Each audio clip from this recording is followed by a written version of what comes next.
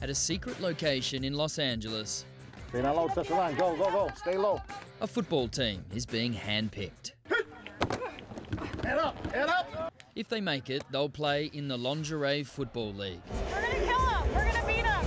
12 teams of genuine athletes in a genuine competition. They've become the superstars of pay TV, and these girls play hard.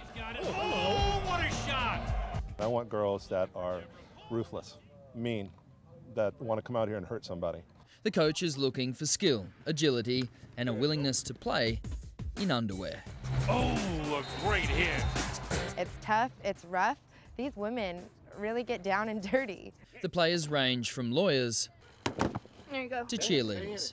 It's probably the hardest thing I've ever tried to do in my life. 250 have turned up, but only 20 will make the team. I think I have the best job in the world. And there's pressure. LA has won the Lingerie Bowl 2 years in a row. Real women play football, yeah! Regardless, they've had so many inquiries from Australia, an exhibition match is being planned for Sydney or Melbourne. And it gets better. The league wants a team from down under.